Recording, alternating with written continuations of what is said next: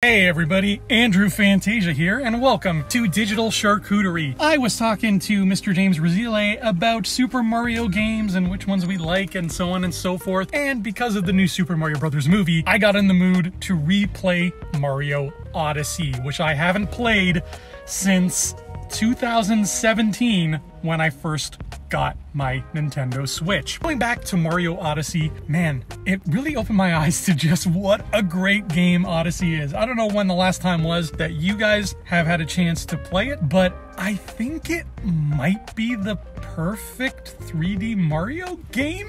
Maybe? Question mark? It's just, there's something about it, and it's difficult to quantify, and believe me, I have tried, but I'm gonna do my best here. It's a mixture of a lot of things, really. It's a mixture of a wide variety of levels. First of all, that's what Mario is always good at, right? You can't have a Mario game without a big variety of different levels to explore, and Odyssey has that. But it also has something that I think has been missing from 3D platforming video games for a long time, which is something near and dear to my heart, and that is, it's a collect-a-thon at the end of the day, right? It's just a game where you are running around collecting things, mostly moons, because there are a ton of moons, but also you want to collect all the purple coins on every level. You want to collect all of the outfits that you can unlock, and by collecting all those aforementioned purple coins, you can unlock more outfits to buy in every level, and you can get decals and little things and trinkets that you can add to your Odyssey to personalize it, like souvenirs, because that's what Mario Odyssey is all about. He's on a vacation, kind of, except, you know, there's danger involved. Plus, the whole thing with Bowser trying to marry Peach and ending with this giant wedding where they're in tuxedos and they're fighting and everything, there's something so epic about that as a finale. It's so different from the usual go to Bowser's castle, he's surrounded by lava, and throw him in the lava.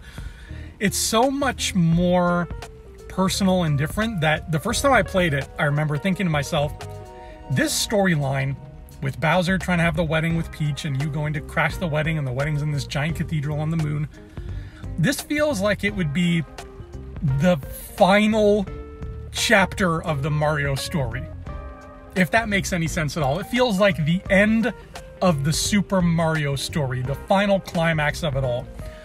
I can't think of any way in the future to have Mario and Bowser go head-to-head again and have it feel or look more epic than Odyssey's finale felt and looked.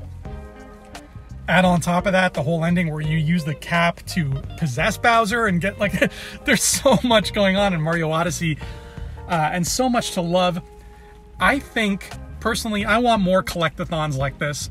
I want them to double down on that. I love how many moons there are, but it made me feel like in the olden days when you're playing a Banjo-Kazooie game or a Donkey Kong 64, which, man, those games, I love them to death.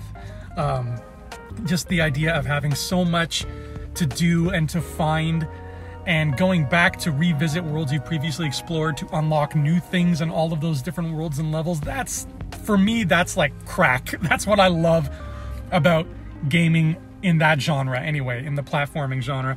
So if anything comes out of Mario Odyssey existing, I hope games take a page out of its book and maybe make collect-a-thons a bit more common like they used to be. We have received a word, zero word, on a sequel.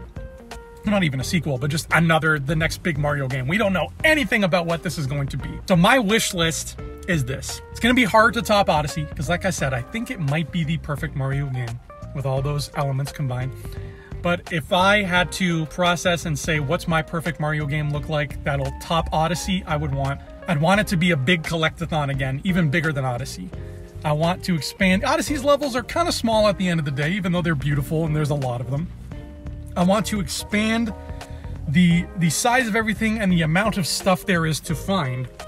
But, and this is going to be an unpopular opinion, I want to double down on the whole Donkey Kong 64 motif, if I may, where let's bring back the idea of being able to play as Luigi and Peach and maybe somebody else. I don't know, Toad. Toad would be fine. I'd be okay with Toad.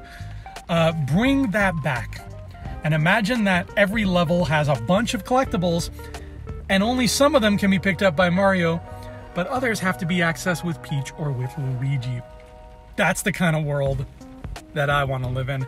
And I think if I have to add one more thing to that wish list, let's put Wario and Waluigi in a Mario game that's actually a Mario game and not just like a go-karting game or a party game. You know what I mean? Get them involved in the mythos. Get them running around, hopping on blocks and stuff. I want to know what those guys do when they're not playing tennis, is essentially what I'm getting at here. So that's my thoughts anyway. Mario Odyssey is a pretty damn perfect game. Close enough to it anyway. But the little wiggle rooms for improvement would involve collecting more stuff and having more characters to collect more stuff with. Maybe a mixture, some kind of hybrid between Odyssey and 3D World.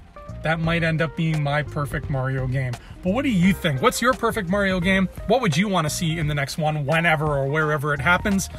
And keep talking about Mario, because we tend to forget, since they only put out like one game per decade now, but Mario is the quintessential video game, so we can never forget our roots. But that's all here at Digital Charcuterie. Thanks so much for listening. Be sure to like, be sure to subscribe, be sure to ring the bell, be sure to tell me what an amazing singing voice I probably have, because I don't really know if my singing voice is any good. And I'll see you all next time. Until then, may you be the masters of your own destiny.